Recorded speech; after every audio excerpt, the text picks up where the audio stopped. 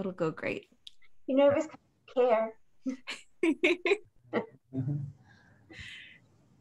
I mean, yeah. Anytime we have conversations, I know like so many things come from it. It's just, I realize like maybe in the past month, the way that I talk and think is like, um, it's like a mad lib, right? Like I don't know anything but the word that I'm saying in the present. And like maybe it reaches the end of the sentence. Or by the time I get to the end, it's like the beginning is just like forgotten and out of view. So I do that all the time. I was like, did I actually say the point that I was trying to make? Oh no, dang, that turned out different. just stepping stones. What are we talking about again? I forgot. Hello, everyone. I don't know if they can see us yet. I don't know if they can either. I can't see them. I think it's so we won't see anybody. We won't? So everybody comes in as like as like a viewer for the I forget what it's called when it's this kind of thing. Discord has a feature like that too, but basically everyone is muted and you don't see any cameras, but they can interact with the chat and they can do like polls and questions.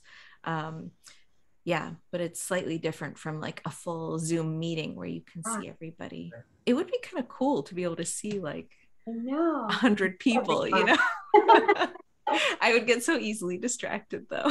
I think that was the point. Is like, yeah. To leave it up for like the chaos of being like everyone can do whatever they want, you know. Yeah. This will definitely keep it much like our previous discussion, so that'll be awesome. I forget how Hi, to Jojo. Back. Hi, Daniel. I don't know if they can see us, but I'm very enthusiastic. So if you guys can see, hello. And if you can't, we'll see you in a moment. Right. Totally about you, Daniel. They can't see us. They can. Hi. we're talking about a lot of things beforehand, so we're all warmed up and very chatty already.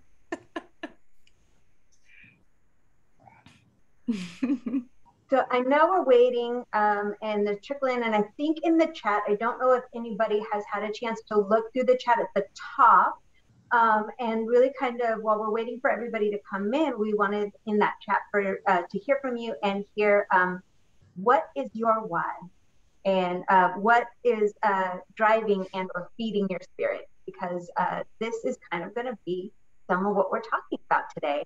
And we're so excited to be able to share this. We've been having these questions back and forth, talking, delving into the question, and it's been just fascinating talking to our wonderful panelists. I'm going to start by introducing myself for those of you that don't know me and what I do. And then I'm going to have Daisy and Richard introduce themselves. And then we're going to kind of go through what we've been talking about on the importance of your why, how your why actually changes the way that you spend your everyday, how you can kind of pull and lean into that in both your personal and your professional art and or work. And for some of you, it is both. So I'll begin by saying I'm Zahra Bates. I'm the global educator for Courvoisier Cognac, which is probably why you're seeing a lot of Courvoisier here. I was CAP in this all CAP session from 2013, 2014, and 2015. And I also am the co-founder of a wonderful organization called Art Beyond the Glass, which Daisy has been part of and Rich has been part of, and one of our people in our chat, Daniel Jang, he is the other co-founder. And this is something that really was, just a bit of a love story for our community, and being able to kind of reach into what we valued as a community and create something together. So that's why it is so important to me. And I would love to have Daisy introduce herself and her artist journey and her history in hospitality. Sure. Hi, everybody. My name is Daisy, and I am a freelance illustrator. I didn't start out that way. I actually kind of started out that way. I dropped out of school, took a bunch of jobs. I was a teacher and then became a bartender, and I fell in love with it. Really fed into like my people pleasing. So I started as a server, became, the bartender, then the head bartender at a bar called Tooker Alley. And then, yeah, I tried to stay in the industry. Eventually, that didn't really pan out when I moved. And so I kind of became an illustrator out of spite, but it worked out really well. Like I love my job. I love what I get to do. And I really get a lot of enjoyment now out of empowering artists, fellow artists, especially people in the service industry. Oh, and I also capped in 2015, I want to say. That sounds right, 2015. And Rich, would you like to introduce yourself, your artist journey, and your history in hospitality? Of course. Hi, everybody. My name is Richard. So I'm originally from Anchorage, Alaska, and I moved to Chicago roughly about 6 years ago. I was also a CAP from 2016 to 2018, or maybe it was 2017, 2019. I can't remember. And my journey through hospitality is very similar. I just wanted to go to school for music originally, and I had a lot of other projects and career paths that I thought I was going to, as many of us do when we're at that age. And so I became a busser at TGI Fridays, worked my way up to kind of pay through school, became a bartender and then a night bartender, moved to a local restaurant in Anchorage that was trying to like push the envelope called Ginger. And then on my way to Chicago, I've primarily worked at Bad Hunter, which had closed during the pandemic, and currently the head bartender at Monteverde, which is in a lovely Italian restaurant in the West Loop. And yeah, my artistry now, and it's been for maybe the last few years, has been photography and videography. I definitely developed a little more of it during the pandemic and really studied the art of it and took more the craftsmanship of it, and just love looking through a lens. So can't wait to talk more about how we found our why. Fantastic. Well, that is a great lead in. Thank you, Rich. So part of this is I'm super passionate about personal development. And I think at the core of personal development is really knowing what it is that you are passionate about and what gets you out of bed in the morning. So let's start off with Rich, since we started with Daisy last time. What is your why? What gets you out of bed in the morning, even on those days when you want to stay under the covers? Yeah, and you may be able to see it through my Zoom, but my little old dog that's right there is one reason why I like to get out of bed in the morning. But there's a few things. I think that hospitality really truly gets me out of bed. I do thoroughly enjoy where I work in the hospitality industry. I know that during the pandemic, and even before that we have kind of analyzed maybe some holes and problems within our industry. And some have found different alternatives and maybe ways in which they can work and kind of push those troublesome issues. I do truly still love going to work and being in front of people and serving guests. It's something I do truly enjoy.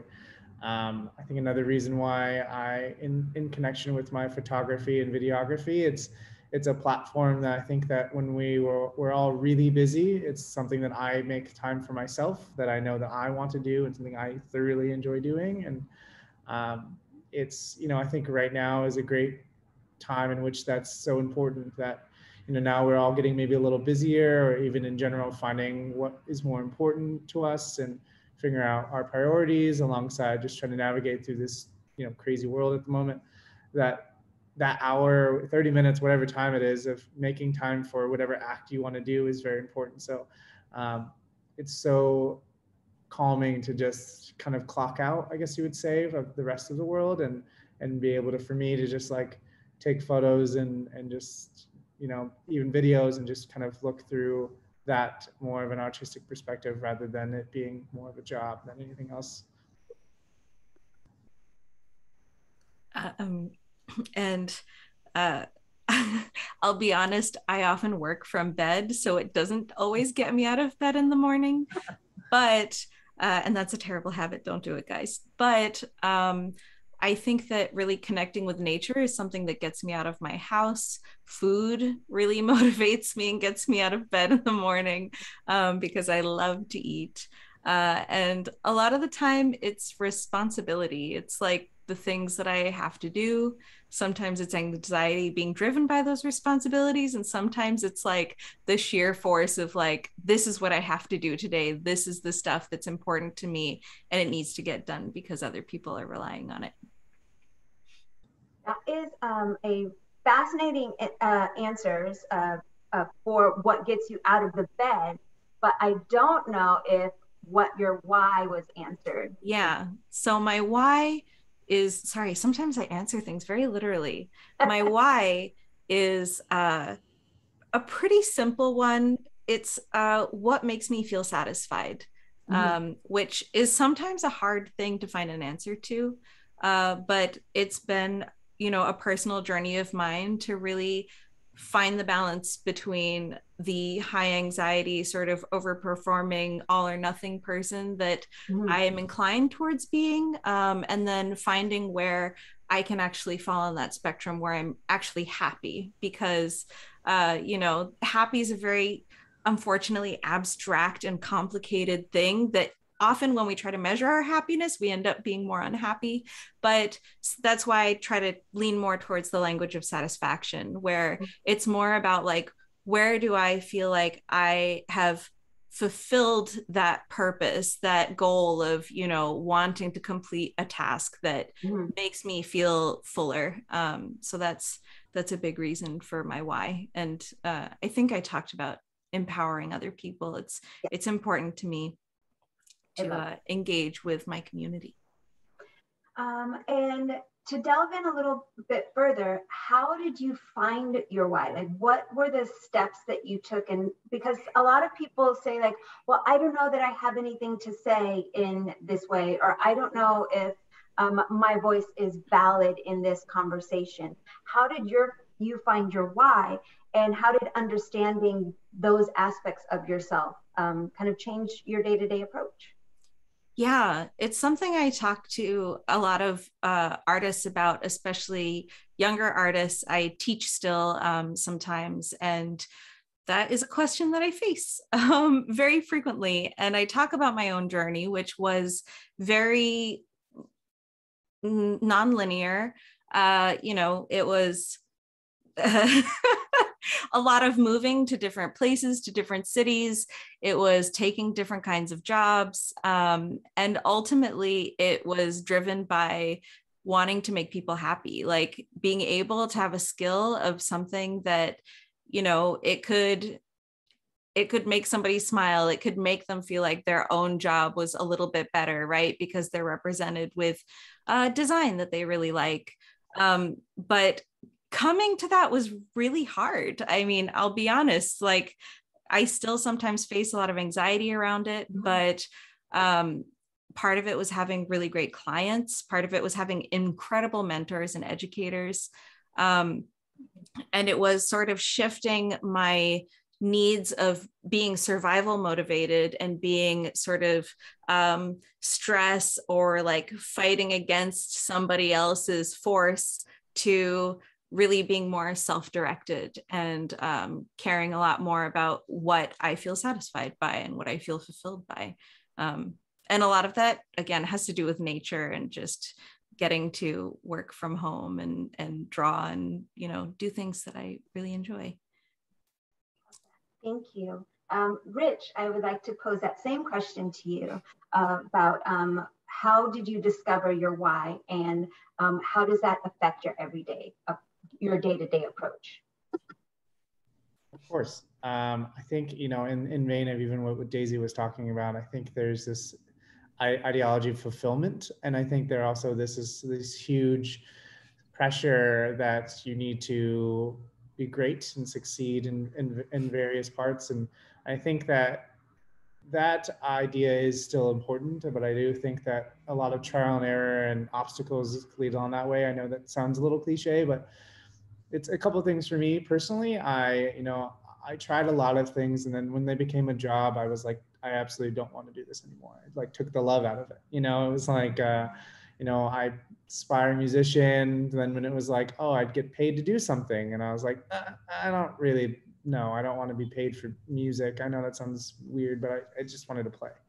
And then I thought I maybe would want to become a dancer in college. And so I did that, danced for a company for a little bit. And then again, it became more of a job. And then I kind of lost a little bit of love for it. And then I think, you know, it's one of those things that what stuck around was hospitality. It was like something that I knew that I was like, okay, I can keep doing this. And even to this day, like I do truly still love it. I think that in that journey of finding that and like figuring out how I became a photographer, videographer, and again, it is a job, is it put passions that I loved, which, you know, like art in general, you know, music and dance, but same thing, that I can still enjoy those and put some sort of perspective there into something that I do here. And, you know, a lot of my photography, videography is hospitality oriented, whether it's food and beverage or event clientele or whatnot. And so those coincide with each other, which is again a great platform for me to continue the love for both and it keeping it kind of at bay. But you know, I think it just takes a lot of, not, I don't want to say struggle per se, but it does take a lot of will and kind of being able to like bounce back if something doesn't work out to the next one. And that goes for more than just the art. It goes more for each job. It goes for more than each project per se. You know, you're not going to do every project, you know, 150%. But I think that if you maybe take a little bit of the pressure off yourself, and then to knowing that you're doing this to figure out if it's going to be something that can complete that fulfillment that we talked about in the beginning, to some degree, or at least a degree enough where you're happy with that and content with that, then I think that it's a great segue into becoming your why, or, you know, remaining your why. So great. We do have a poll out there. I don't know if you've seen it. At the poll being, what did you spend your most time doing as a kid? Were you making things?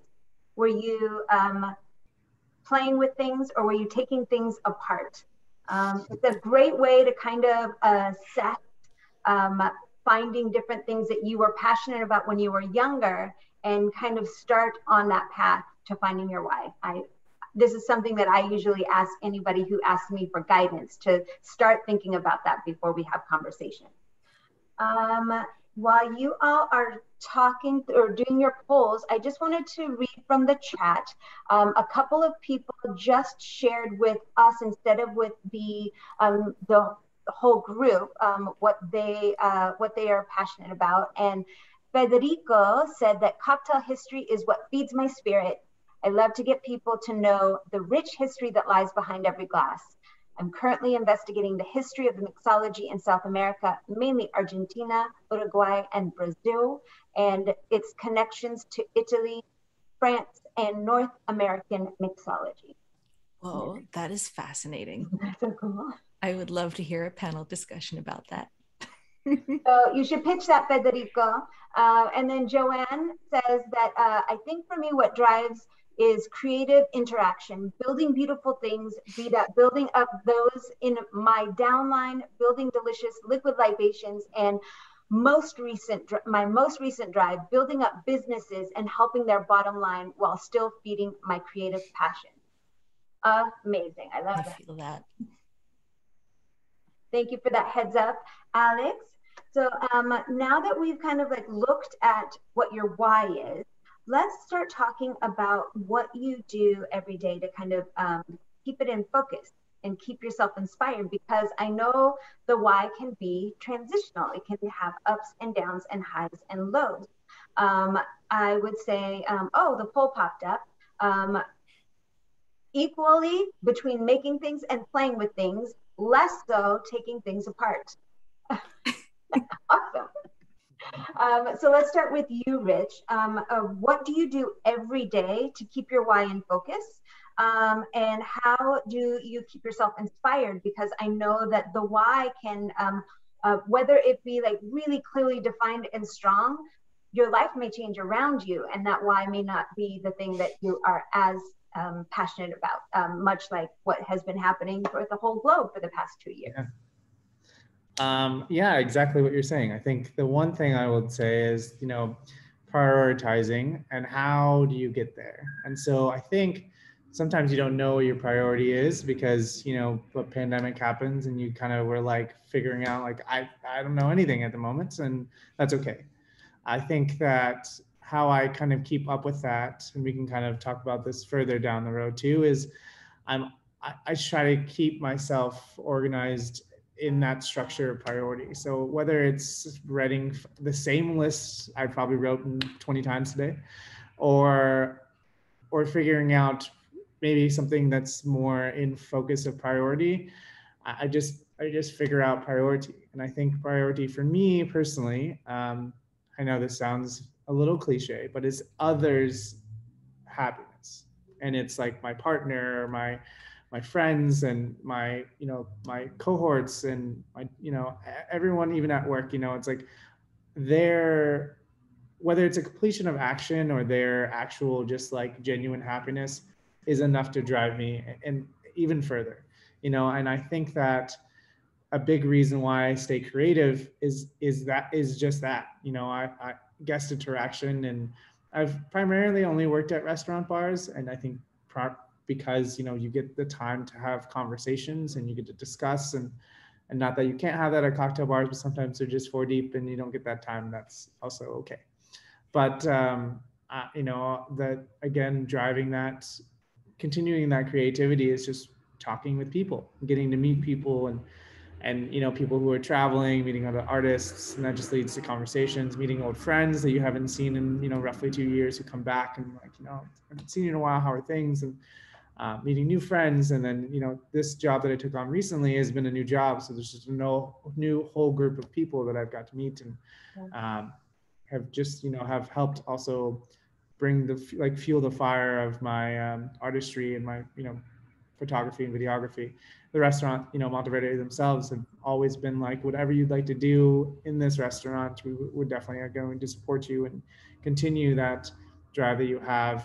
There's, we've gotten to do some photographies for magazines local in Chicago, and maybe some bigger ones down the road. And that's all I ask for, is to continue to doing that, because it brings me that. And then I really think that keeping up with it, I guess, so just making sure that it stays in that priority of focus, is just making sure that the other platforms in my life, and although you can't control them, as you mentioned before, stay not consistent, because if you can't make everything consistent, but understanding that it just I guess comprehensively understanding it all, making sure that it's just things are going to vary in this platform, whether it's money or whatnot. And that's something that I definitely do want to talk about later, and maybe even right now, is that like what drives us to do our art sometimes, or what drives us to be to that level of fulfillment, is finances, financial success. And we live in a capitalistic society, and we can get on a tangent about the conversations of that. But at the moment, we do the things to hopefully find a little bit of joy, not a little bit, but a lot of joy and fulfillment, but also to make sure it's worth it. You got to understand that, especially with the pandemic, that majority of us lost our jobs or were furloughed and whatnot. And it was like, how can we make sure that whatever we're doing keeps us at bay, or keeps us onto the next thing, and also knowing your worth. And I know that we'll get into that a little bit later, but that's could not be one of the most important things. And I think that goes hand in hand with priority is financial success, and making sure that it's not selling your soul, I guess you would say, that you can still keep within the ethics that you love and you take pride in, but that also maybe fall in line to some sort of, again, financial stability to continue to grow with it. Sorry, I took a lot of time, Daisy. This is now yours time. No, I loved every single thing you were saying. I had like a bunch of questions too that I wanted to follow up on, but let me reformat my thoughts for a second. So on priorities, I think that is something that I realized as a bartender. I was great at the connecting with people, even though I have a lot of social anxiety. I really prioritize human connection. So when I'm having a conversation, I really like to be very present unfortunately, that meant that sometimes my service would be a little bit slow. And in my day-to-day life, it means I'm often late for things because I won't end an interaction until that interaction's over, right? Like I don't like cutting things short unless I have to. And that kind of bleeds into finding balance in my creative practice, because it can be really hard when I'm prioritizing my family or my friends or, all of the other things I have to do. It can be hard to really carve out the time that I need to actually do the work, because in reality, like time is our most finite resource that we have. We can't get it back, and it's really hard to budget for it. So something I've been working on in therapy has been to really schedule all of that out, to really block out, anticipate the amount of time a task is going to take, even things that have nothing to do with work, because all of those things are going to cost me something, which, has also helped me to develop a little bit more time anxiety than I had ever had before. But, still seeing the therapist will work on that part of it. But yeah, I think that like list making and scheduling are both very important things for me. It can be really challenging. I don't know, people talk about like different brain structures for creative people, and how some people maybe don't start a business because your brain isn't structured for the business minded side of things. And I've been training myself for maybe the past 5 or 6 years to be able to run my business, to be able to make quarterly tax payments, and to, track my finances and all of those things. And all of those also get in the way of the creative practice, So one thing I would say to people who are looking to monetize their creative practices is like really take stock of how much do you want to be a business owner versus do you want to sort of follow the career progression, just like, we did in the hospitality industry, of finding some way that somebody else can manage the rest of that for you, right? Like, is it possible to join an agency to find people who are interested or who have experience with that you can sort of talk to and find mentorship in that way? Because maybe you don't want to spend, all of January pulling your hair out. Or maybe you're more organized than I am. It's could be either way. Yeah, I got very distracted by that tangent, but that's a big reason why having the to-do lists and having a Google Calendar really keeps me on focus, so that I don't end up losing all my time to, getting really wrapped up in a discussion or a text or, another project that I've taken on because of responsibility. Oh, wait, can I take a little bit more time? Yeah. The other thing that's really important to me is learning when to say no to things too, because, just like what Rich was saying about, finding that balance of what is financially sustainable for you versus, what might be more exploitative. I never say that word out loud, but you don't want to be exploited, especially as an artist. It's very vague, right? What everything is valued at. So one thing is really recognizing those opportunities where you can say no and reclaim back your own time, because your time is incredibly valuable. Oh my gosh, and I lost the other thing. Maybe it'll come back to me. Learning to say no. And the other thing's gone. I'll tell you guys later. Well, we had a great question from Daniel while it bubbles through you. The question was, what other artists inspire you in your work? Oh, I can start, Daisy, if you'd like. I don't mind going first. There's a lot of people who I find very inspiring. My biggest mentor when I was younger is an illustrator, Jeffrey Fisher. He set up this incredible studio where we would figure draw every Sunday, and we'd do like an illustration picture making class. And he was very much like us, he or at least I relate. He dropped out of Parsons and then kind of just like did his own thing. He kept going. He stopped paying, but he made friends with the teachers. That was the other thing I was going to say, human connection, very important. But yeah, like really it's that networking. It's the thing that we do. Like in, you know, our hospitality jobs, like that is the stuff that's really going to get you work as a creative person too, or those connections that are going to open other doors and opportunities. So Jeff continued going to Parsons despite him not going to Parsons. He was still seeing all of his professors, and he really just like taught me this kind of work ethic, which is like really valuing art for the, you know, the mastery of a skill, but also the sort of spiritual fulfillment, right? Learning how to treat art as a playground so that you can discover yourself a little bit more clearly.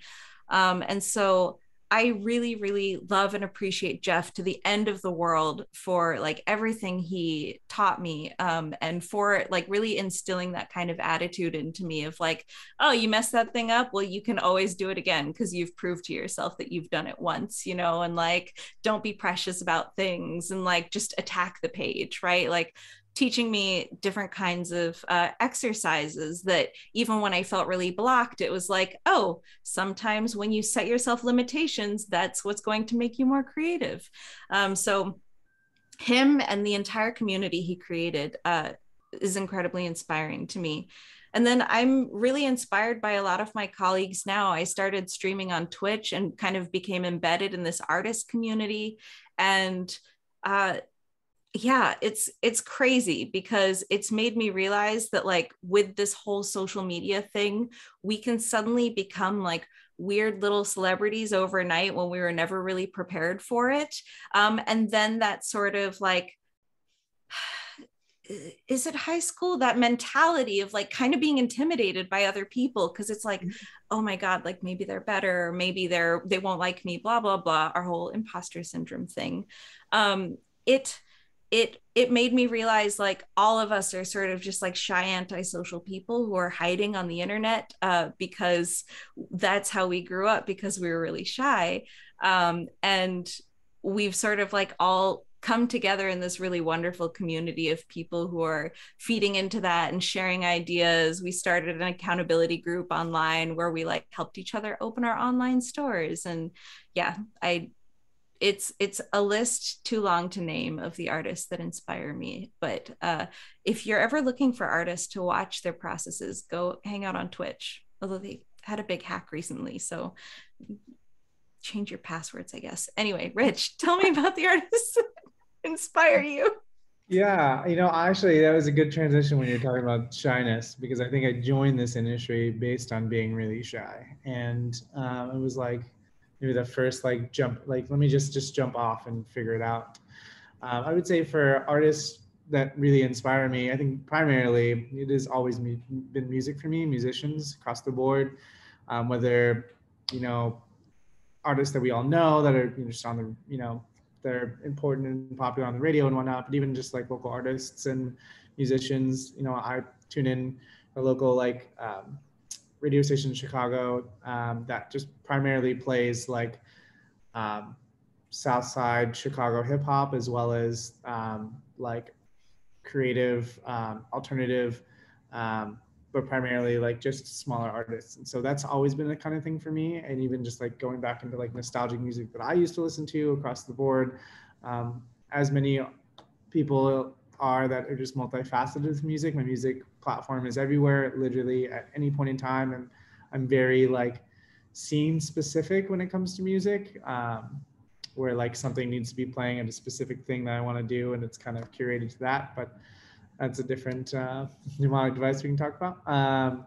But I think in more recently, which is a new inspiration, I think during the pandemic, was curation of design and like, for example, like antique and modern vintage, and as well as both on fashion and in furniture.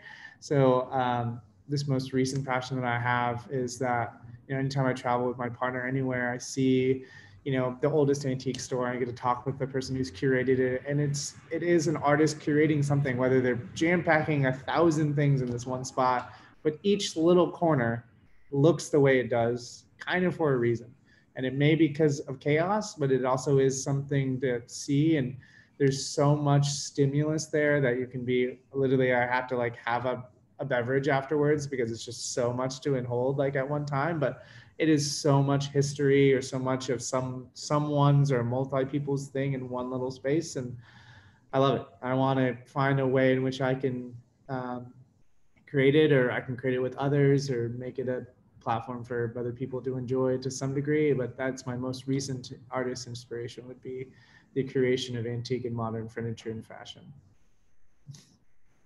That's very exciting, and I'm very much looking forward to seeing you share that, because I definitely love modern furniture, and I'm so inspired by it in so many different ways. Please share. Oh my God, George Nakashima. We have another question for you all for the chat, and we really want to know, based on knowing your why and trying to figure out, we had the discussion about trying to figure out what your voice is and what it is that you have to uniquely say in either the industry or in the world, because your perspective is so unique for all people. This is for the chat. What do you want to talk about or like to talk about the most right now? And have that as a consideration while we're talking about next. What are you doing now? Do you want to take that on, Rich? What are you excited about right now that you are working on in your art, and then follow up with your person? Of course. Yeah. I'm actually just right now trying to relive some old photos. So what I've tried to do is, when you're, and I think maybe artists can definitely relate to this, when you draw like your first picture, or you kind of work on your first curations of art, and then you like go and do tons of projects and then maybe go back to it, you kind of look and you're a little, not embarrassed, but you're just like, I could have done better. I could have done all this stuff. And so I'm trying to maybe rework some of the stuff that I did with not as much knowledge as I have now. So it's specifically what that is taking a little more away from the food and beverage photography and videography, and curating like scenic perspective, and rather than just taking a picture of a scene, but like looking at something and being able to like see, and reading as well, of just,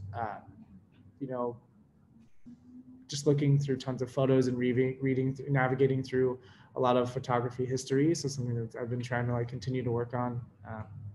But yeah, that's something that I'm really trying to do, is kind of push my envelope of some stuff that I used to take photos of things that would just like bring out a camera and just shoot, and then maybe curate of like why I did that. So that's one thing that I'm doing to kind of continue to relive it. But I think that what I've been really, really trying to do in that same space is be better at not only taking the photo or recording the video, but purposefully doing it not for a paid project. And so I think that, again, with the pandemic, there was a lot of inquiries, which thank you all, whoever is out there to help me through that, and including Zahra and Rob and Nance from Beam. So they've been very helpful in that. But now being like, all right, I'm not taking a video or a photo of a drink or a beverage or an event or a person, go, and finding a little more of a struggle, but also love it in that, just like struggle inspiration in that, and trying to just push myself to be able to learn a little more on that realms of things, because of course I'm inspired by those who take just a really great photo, but I sometimes I'm like, how did you see that, or how did that happen? There was a second part to this question and I feel like I lost it. We were talking about what you are doing now, and I think that was the clear ask, and you definitely went into it, and what you are excited about. So the excitement, I definitely see you're almost like having conversations with your past self. Exactly. Like really cool. Daisy, I would like to pose that same question to you. What are you doing now, and what is keeping you excited now? Yeah, so my professional work of this year has actually kept me very excited. I told myself at the end of last year that I wasn't going to say yes to projects unless they were, well, I should rewind back and say I when the pandemic started, I went back to school initially for business. And then I was like, I dropped out of art school. I have all these credits. Like, I'm going to transfer and learn more about the materials I'm really interested in so that I can do my job better, because I do a lot of sort of illustration, but also like product manufacturing and creation. So I really want to learn a lot more about the different kinds of materials that I can work with and sort of turn my art into. And so because of this new course load, I've had to say no to a lot of projects that didn't quite fall in line with my why. And one of my biggest motivations or one of my biggest sort of pathways that I'm pursuing in my art is designing enamel pins. So I was like, I'm not going to say yes to a project unless it's enamel pins or animation. That was literally like what I told myself. I was like, I will not say no to like my old clients to follow up on work. So I'm doing actually a really fun project with Adrian Hurtado, who's also a CAP. He started a business called Taco Guy. It's a taco truck that serves amazing, delicious tacos. And I designed the wrap for his truck and then all of his branding, or a lot of his branding. And so, we've been working on things this year. I'm really excited. We're going to be making a new truck as well. And then, I've been making a lot of enamel pin designs, which I've been pumped about. I've gotten to work with rainbow metal for the first time and like really figured out what I'm going to get way too nerdy and technical about that. Anyway, I made like a rainbow skull pin with glowing mushrooms. And it was like my first foray into this kind of design. I did a couple pins for Sipsmith earlier this year as well. There was also a collaboration with the same author I did the skull pin for. We did a set of pins that have actual like embroidery thread threaded through them. And so it's really been a year of getting to explore like, what are the limitations of the medium that I have currently and how can I push that further? I haven't really seen any pins that have thread incorporated into them or that are sort of like media. Thank you, that's the word. That are multimedia. So I've been really, really enthusiastic about that. Actually, Nick at Mover and Shaker has really helped me to sort of facilitate some of those more complicated projects, which has been really cool. And I feel really pumped about that. And then I've been doing animation. I run run is a loose word. As any D&D campaign, it's the way that they're run, but we once a month some friends and I get together and do like a charity D&D stream. And so I've been sort of learning how to like animate our little characters so we have more of a TV show going on, and it has been really inspiring because it's just like on the internet right now, like VTubing is becoming more of a thing, and kind of getting to explore my like character design and animation has made me really nerd out and feel really excited about sequential art. And then I have one more thing. Sorry, guys. I'm really enthusiastic about art right now. Before you go, can you say what VTubing is? Oh, VTubing. It's hard to explain because I don't quite understand, but it seems to be when people use like a character, sometimes it's animated or sometimes it's very simple and kind of still, as a representation of them, which I think is brilliant because we need to sort of protect our identities in this scarier time of the internet where it's really easy to like internet stalk and dox people. So, having sort of something that isn't your face, but is still engaging with your audience is really interesting. And there are even like VTubers that are purely AI, like the whole thing, it gets really spooky. If you guys ever want to like talk about it, you can contact me on whatever social media you can find me on and be like, I want to nerd out about any of the things you said. And I'll be like, yeah, absolutely. We'll talk for like hours about any of this stuff. But yes, the VTubing thing, it's fascinating. My friend actually did like a full face rig where it reads your face from like the input from a face camera, right? And then maps it to like the illustrated sort of elements that he's created for his character. So his character will move the way his face moves and will talk the way his face talks and will blink when he blinks. And it's crazy. Like, you can get really advanced. I am not there. I'm like, I will make 2 frames of animation, and when you talk, the mouths will open and it'll sort of look like they're talking for you. But and then the thing that's been truly feeding my soul in a way that is like meditative and restorative is I recently took up ceramics within the past year and a half. And that has been like by far my favorite thing that I've done since the pandemic started, was like actually taking a formal class, getting to, having a studio space with fellow artists again, and getting to sort of really collaborate and talk to each other about what we're doing and what we're learning about and what we're trying to achieve, and like brainstorming and speculating how to achieve that, what kind of glazes will work with it. Like, that really feeds me, that sort of engagement in the arts community, and I love that kind of collaboration. So yeah, it's been a really great way to pursue my artistic education again in a way that that really, yeah, feeds me. I lost track of the sentence, but it's, yeah, guys, take a ceramics class. It's like totally worth it because it's so physical, and like, especially with the wheel, like it's just, you zone out and you kind of have to really focus and be present in the moment. It's this physical meditation, and I love it. We appreciate your passion for ceramics too, Bree. That's awesome. We had been talking a little bit, and we touched on it a little bit when we were talking about finding your why and it changing around you. But I would really like to know what you've pivoted into or out of during these past 2 years where things have just kind of changed around us. Oh, should I start? Yes. Okay. So, as I said, I just started going back to school.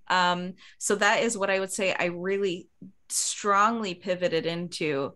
I, was focusing mainly on my business, and connecting with my family, and those things were very fulfilling, but I was finding myself very overwhelmed by the business side of things. So I decided, like, it's the pandemic, like all the classes are online, it'll be really convenient to do this. I'm just going to take a bunch of business classes and see if the formal training will help me handle my own stuff better.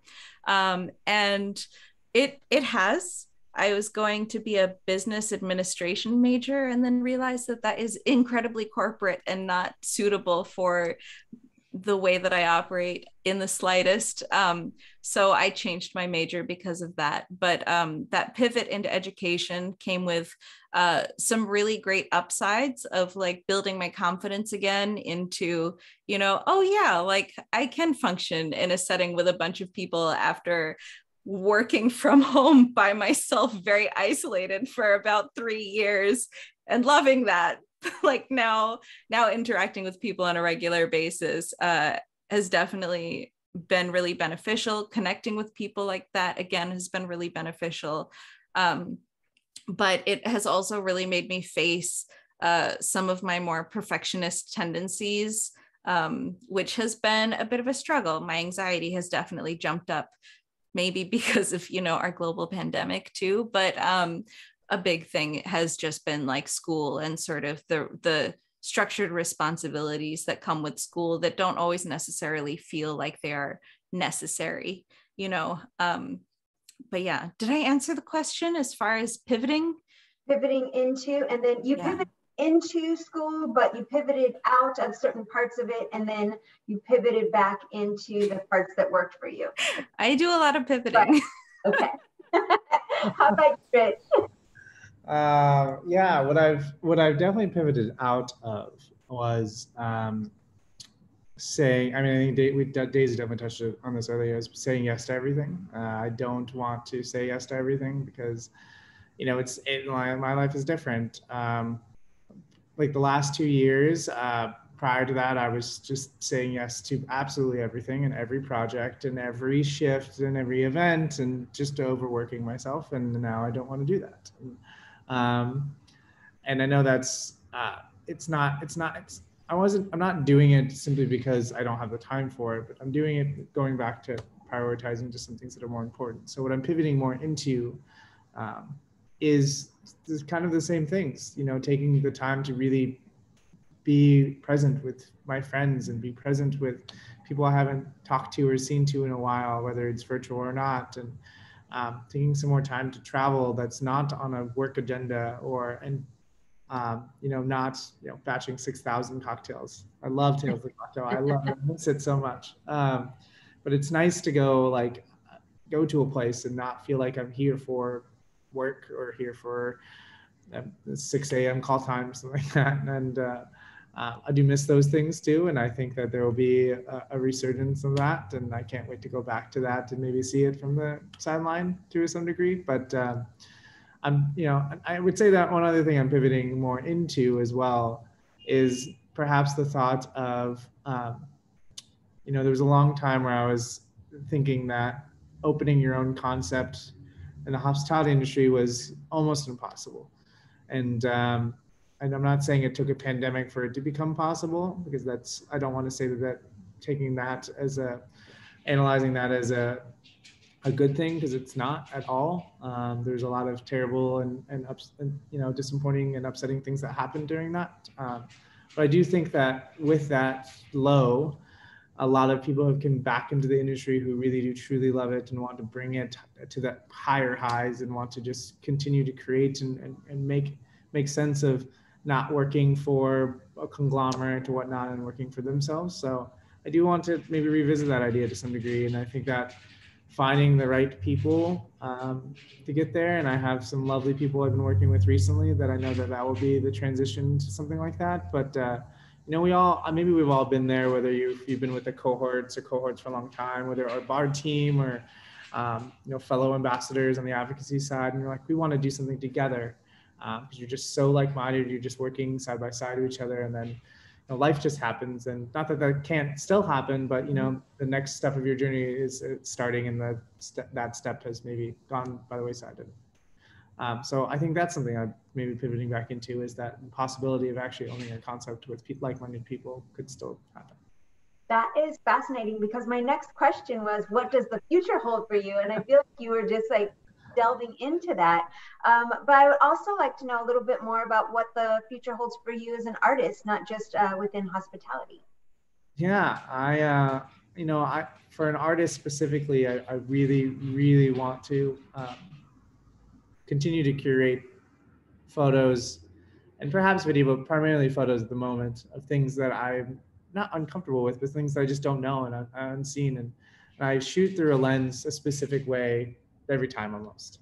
And I'm trying to change that a little bit and not change it because I think that how I did it before is wrong. I'm still going to use adaptations of how I look through a lens for my future work, but I do truly want to explore, not even on the technology side of the photography, of working with different cameras, working with different lenses, looking at field of view, just really analyzing more than just shooting a photo. I just want to delve into it further, and whether that's something I want to do, and I want to keep it kind of that way for forever. I don't know if I don't want to make it my primary focus of my professional career, but yeah, I think that's something I want to continue to do. Artists, I'd love to, I play still music here and there, and I'd love for more time of that. I think that's something that you can't have enough of being able to do something you used to do so much that you loved, but now have more time for.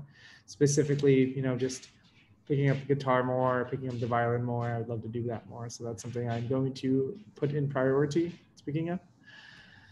And then the rest of, the future is also just to make more lists and, and more priorities. And, hopefully we get to some degree out of and learning more of just how this pandemic will navigate our lives moving forward, and figure out how we can always continue to be safe and smart, and also be able to enjoy and love and experience the rest. So I would say that I definitely just want to see a lot of you all and see more faces and see more places I haven't been, and yeah, just travel as much as I can so I can maybe again, like once I know that concretely a future business is maybe in an arm's reach, I know that I'm going to just dive right in. And so, yeah, exciting, all exciting stuff.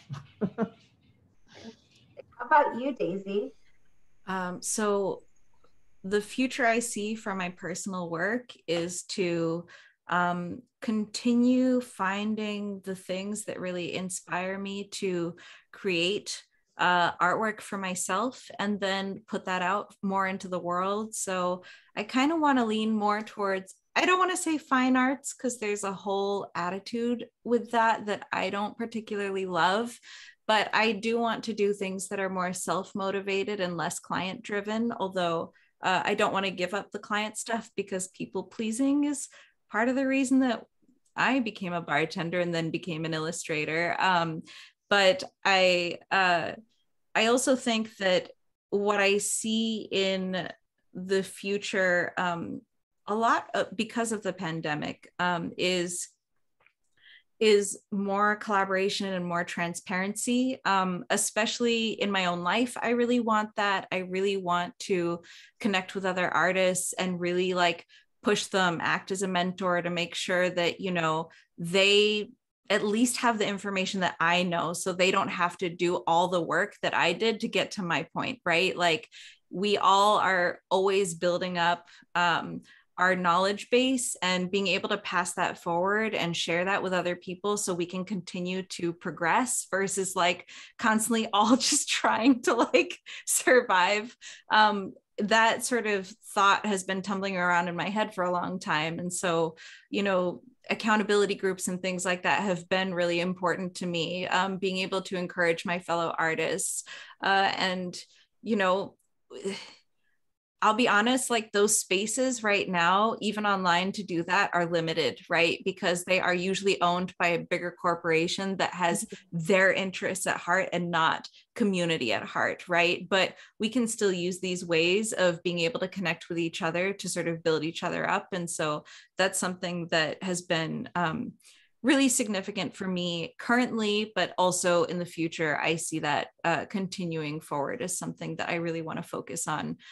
You know, and it's not just artistic communities or creative communities, it's also marginalized communities, right? Like that's a thing that we're really becoming aware of because of just how much the pandemic has pointed out inequities in our society. So I feel very informed by those things to decide on future work. Yeah. I love that. That's so exciting. I would love to hear more from both of you, especially on these as these future things unfold in your worlds. Obviously, you know, I follow you both on the IGs and stuff, but I would love to like, you know, see you, Rich, you know, doing some sort of virtual concert that I can listen to, and you, Daisy, I'm definitely going to follow you on Twitch because I want to see your process more, because I usually just like get to see some of the bits that are on the IGs, but I definitely want to see some of more in depth of your process. Thank you both so much. I know that Alex has another poll that came out for you about whether or not you're capped, and I do believe that she has a final question for you. But while that is coming up, we would love to hear more from you, and I would like to open it up so you all can ask questions for Rich and Daisy.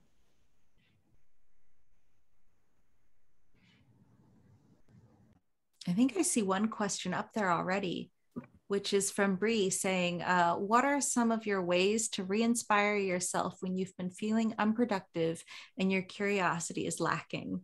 Which is such an excellent question. I'll take it a little bit. Do something you haven't ever done, or do something you wanted to always do, but never did it because there was something stopping you to do so. I mean, you got to think that, and I don't want to be like broader image of that. You got to do everything to figure out what your thing is. That's not, I'm not trying to force you to do something you don't want to do, but I I think trying to mix it up is something that I would like to say, because of course we get stuck in schedule and we get stuck in an everyday thing, and that's also okay to be consistent. That's kind of sometimes what we strive for, is consistency in our livelihood, especially when there's an inconsistent amount of time sometimes with the pandemic. So I definitely understand consistency, but challenging yourself into doing something that you maybe you've always wanted to do, or something that you just really, really love from afar, and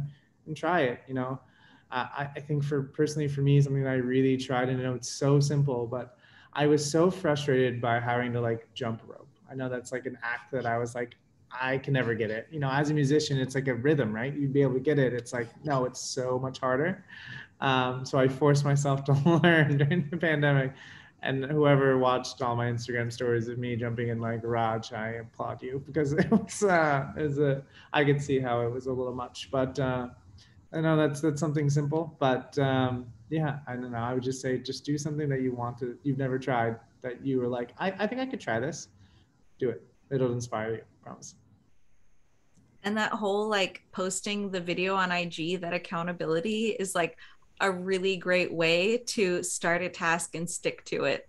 I did a similar thing during the pandemic where I started playing like Ring Fit on my stream, because I was like, oh no, everyone is locked in their houses, and we need to like keep our sort of immune systems up, right? So I was just like, look, I really hate exercising, but if you want to join me for like 15 minutes to an hour of exercise, like let's do some squats for a little bit. But yeah, I think about artist block a lot, especially because it took a really long time for me to find a personal purpose that wasn't motivated by other people. And doing that is really vulnerable. It's so hard to like constantly ask yourself to like pull that kind of thing out of you and then express it, right? Like I have trouble just expressing myself in writing when I have like something I have to write for work or an assignment. I'm like, oh my God, taking the ball of thoughts and anxieties and whatever else and just stringing together a sentence that's coherent by the end of it feels like this impossible task. I just got totally distracted by that. This isn't therapy. But I think a lot about just how we can direct our creative practices in a way that feels sustainable. And I really like to put limitations on myself when I feel that way, so that I can't possibly get carried away with all of the choices. Bree, I know you said you're really interested in ceramics, and I obviously focus a lot more in the visual art category of it, but I think it can be sort of remixed for other kinds of creative fields. Is like, set yourself time limits. Tell yourself you're going to do a daily practice, but it's going to be 5 minutes a day or 15 minutes a day. And then when you do those things, like prompt lists can be really great, because then you don't have to be synthesizing all the information. You can kind of plant a seed and see what grows from it. And sometimes having like a really severe limitation on it, so that you are focusing on accomplishing the task versus the product at the end, can be really helpful. So I often tell my students, if they're like struggling with drawing a figure or figuring out what they want to do, is to like draw with their non-dominant hand, because it rewires the way that you are using your brain to draw. If you're using your dominant hand, I'm right-handed, so obviously this is why I'm talking with my hands right now.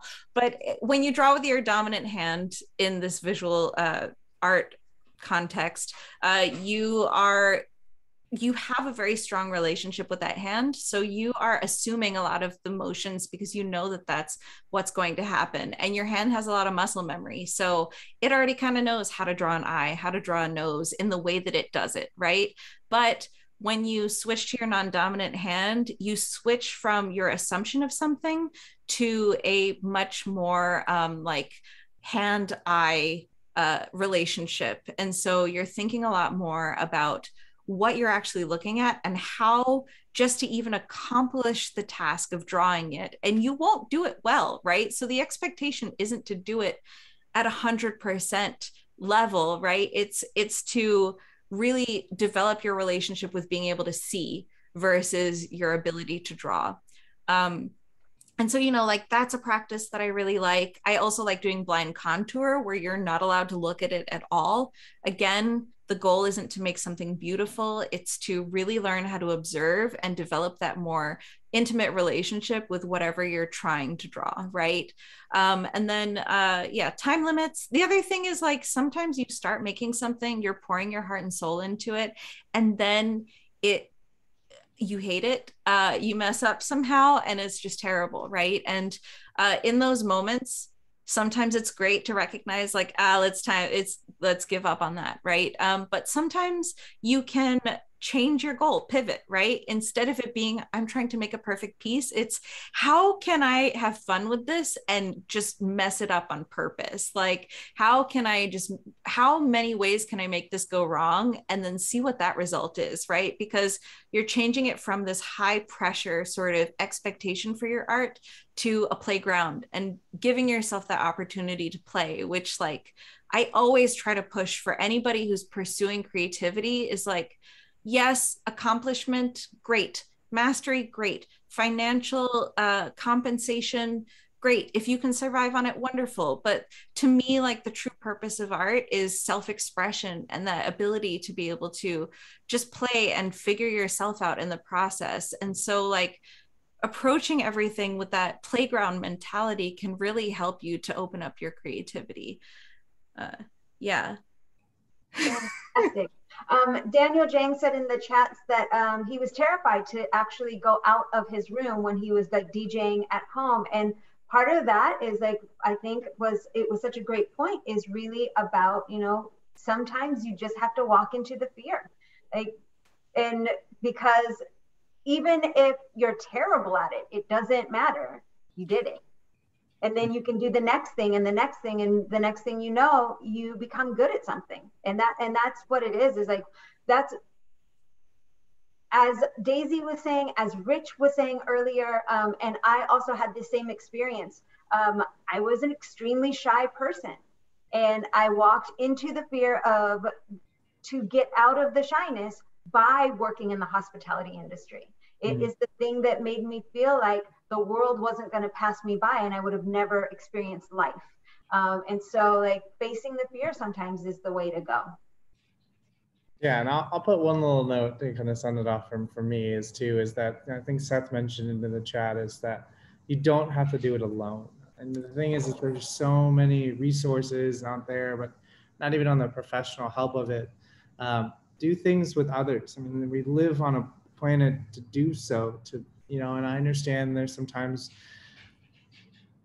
safety restrictions and you know, the even restriction of your own self of being a little just scared, and in general, I completely understand that. There's also other platforms that maybe make sense for you to be able to share your creativity with others or do things that you haven't done with others. But you know, I think just we lived so for a while, we realized, you know, after like a little over a year and a half of how dependent human interaction is with others. And I know Daisy really wanted to touch on it for a little bit, but it's so vital. It is like the one thing that I know keeps my heart beating is the just people that just being around others and in any platform that may be. And so knowing that you're just not alone in whatever you want to do, or you're not alone in the feeling that you're feeling, that, you know, there's someone out there that can get you off to continue to be motivated and get you off that like rut of that you're in, that you feel like you're just stuck.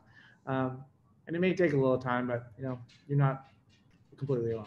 So I just want to add, like, a lot of us creatives are really shy. I remember in like every cocktail conference that I've ever been to, I'm incredibly shy, but I project my anxiety, my social anxiety onto other people. So I like aggressively try to be welcoming to other people. And I'm like, hi, I'm Daisy. What's your name? If you could like squirt condiments out of your fingers, what would they be? Like, you know, I'm disarmingly awkward because I'm just incredibly awkward.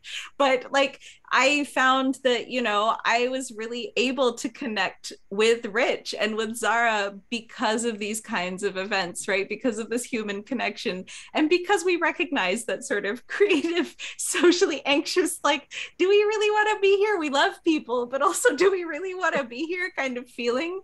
And I think that, you know, it's something that we can really use to drive each other. Like I did that to my mom, by the way. I made her take the ceramics class too, and now she's addicted as well. And it was an opportunity to like reconnect with my mom in a way that we normally don't have that context for.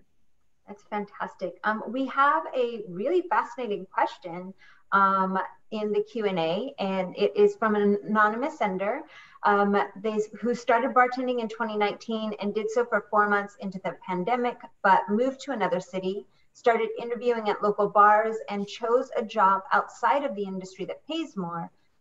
Stills miss bartending, keeping the love for it alive by starting a blog about the experience. Is the question being, are they still part of the industry through the blogging?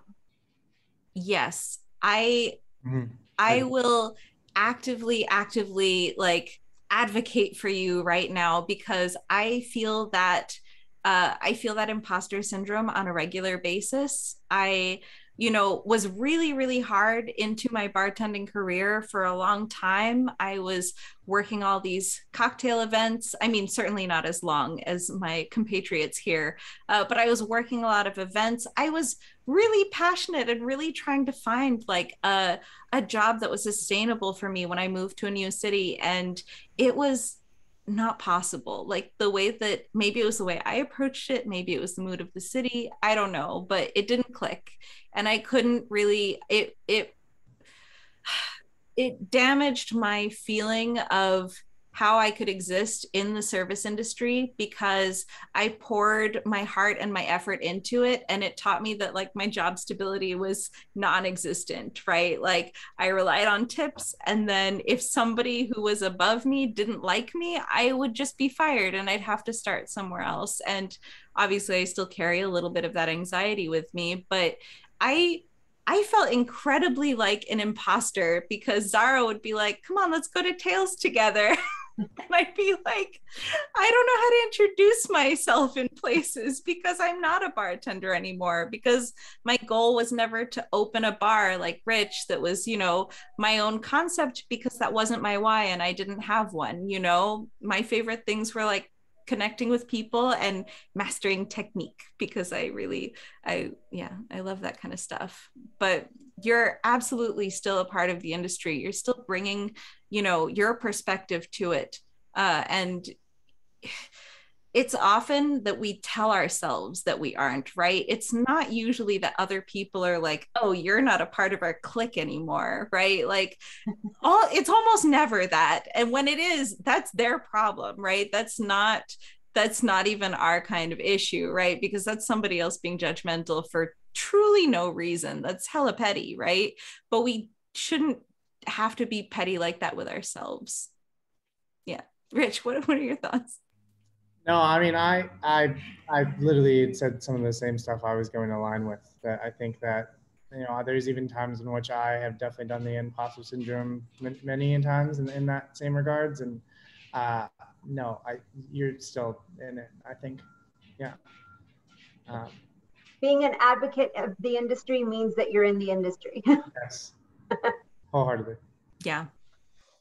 I think if you have that passion, if it's a part of your why, then it doesn't matter what position you're in the industry, you are still, you know, very much a part of it.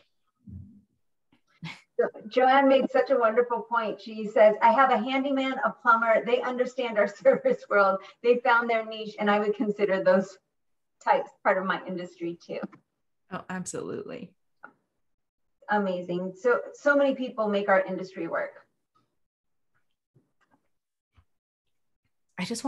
I wanted to say one other thing, because we were talking about, you know, our why and how we got to that journey.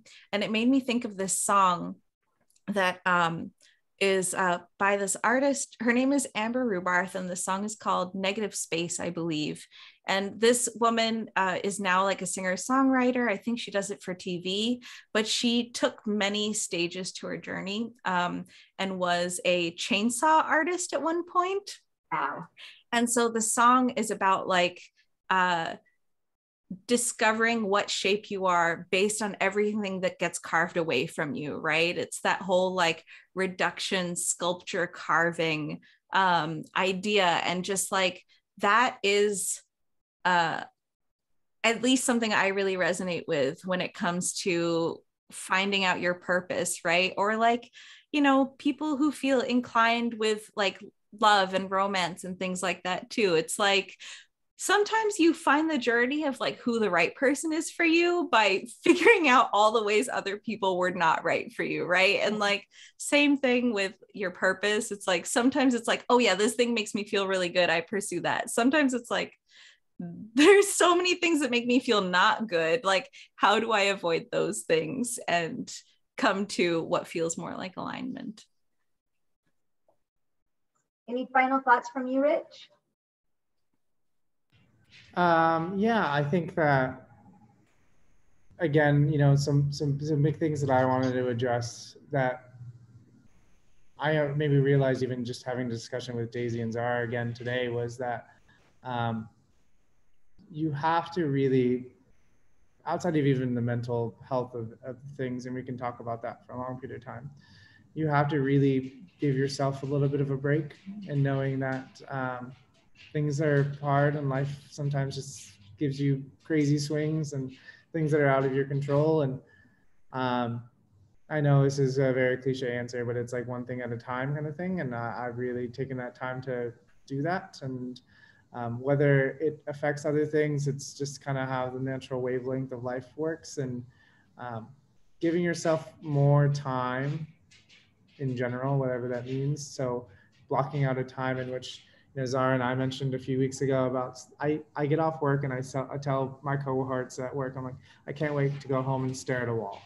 And they're like, what do you mean? It's like, you know, it's everything, and especially in artistries or hospitality life is so much stimulus and so many things of rapid fire hitting your like neurons in your brain at all times, that it is so nice for it to be really quiet and stare at a wall.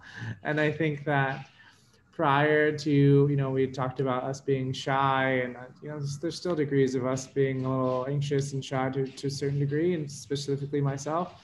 It's like a moment of in which you can kind of go back to like being in that position of not vulnerability, but maybe so, of being like, I'm here, just, you know, kind of alone but by myself, and I enjoy it now. You know, I think there was times prior where that wasn't the case, and it's nice to just kind of clock out your brain but still be present to a certain degree. And whatever what you do in that time is fine, but you know, making time for that is vitally important. Staring at a wall, highly encourage it. I agree, stare at a wall. Thank you both so much. Thank you, Tales of the Cocktail Foundation, for having us.